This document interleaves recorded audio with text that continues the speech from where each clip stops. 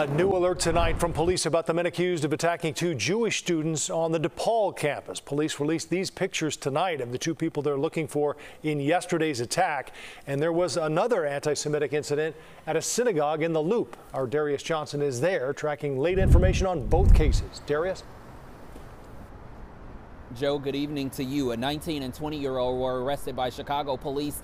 They were both pro-Palestinian protesters participating in a protest that started blocks away, protesting the election results. However, that protest ended right here at the synagogue, leaving worshipers frazzled, ending into arrests. In the last 24 hours, back-to-back anti-Semitic incidents. The first was at DePaul University around 3, where two Jewish students were punched by these two masked men. The two students were standing outside the student center trying to talk with others about the war in Gaza when they were attacked. The university says it was premeditated. Things have gotten out of hand. David Goldenberg with the Anti-Defamation League says over the last year they've tracked a 300% increase in the number of anti-Semitic incidents in Chicago. Hours after the attack at DePaul, this was the scene inside the Chicago Loop Synagogue around 7. We heard a horrible commotion and noise, and we went to the front of our building to find the entire front of our building overwhelmed by a big crowd of protesters. Inside, an event was being held with an Israeli journalist, and attendees were met by dozens of pro-Palestinian protesters.